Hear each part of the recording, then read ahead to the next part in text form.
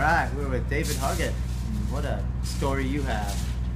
It's like served in Desert Storm, Desert Shield, and it's quite an adventure out there, huh? You have some pretty neat stories. It's been an adventure, that's for sure. You guys were some sneaky guys. You caught some high-profile targets. Yeah, I mean, it's one of those things that's kind of luck. Which we probably can't talk about how you did that, right? So yeah, now you suffer from Parkinson's. Yeah. Yeah. You're a young guy. You were diagnosed at what age? I was actually 36. 36. Turning 37. And they never quite figured out why, but they suspect maybe some sort of chemical exposure out there. They believe that it was a combination of the vaccinations that we got, some insecticides that they had put in uniforms, and just that they don't know what they don't know. Right. But they know something isn't right. And there are a lot of the shield, the whole syndrome and everything. And for the longest time, I always thought that was BS. Yeah. Like, I'm fine. There's what are all these people? 200,000-300,000 people complaining about. And then, the first cardinal symptoms started for me in about 2000, and Army doctors were, well, you're too young for this. It can't be that. Yeah, it can't be this. So they give you Motrin, tell you to change your running shoes and soldier on. So that didn't work. No, it didn't work. Yeah. And even a lot of the spouses ended up having MS.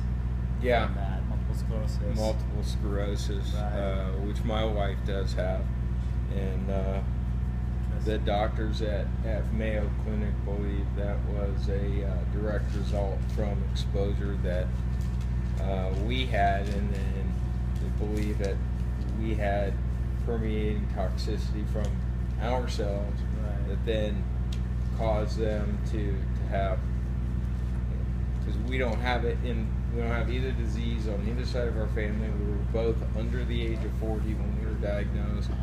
She was actually 31. Wow. Our symptoms started about the same time. Hers a little earlier than mine, but it's just been you have to take every experience and grow from it, and as you do that, you wind up becoming advocates for you do a lot of work people. I try to. How has modern medicine helped you? It's pretty amazing what you have there. Yeah, I've got. Can you show that real quick? Sure. That's neat. I've got a deep brain stimulator, and this is the computer for it. And you have a remote. There's a remote, and I should have grabbed it. I didn't. And you have wires basically going from there to parts of your brain. Right, there's wires. So the surgery for that lasts 6 to 10 hours. I can't remember exactly how long I was in for, but you're awake through the whole procedure. It's pretty amazing. I mean, it is. You turn that off, and all of a sudden you just can't move. It's pretty profound now, and I give all the credit to the doctors at UNC, and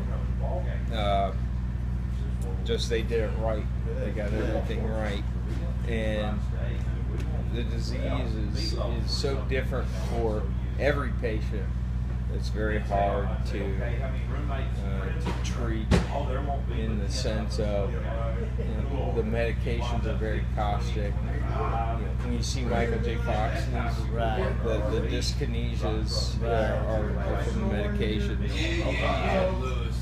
And the DBS is a fairly new technology that stemmed from another procedure called a thalamotomy, and it really, it's allowed me to almost be normal. I still have issues. You have enough to pay it forward. You're still.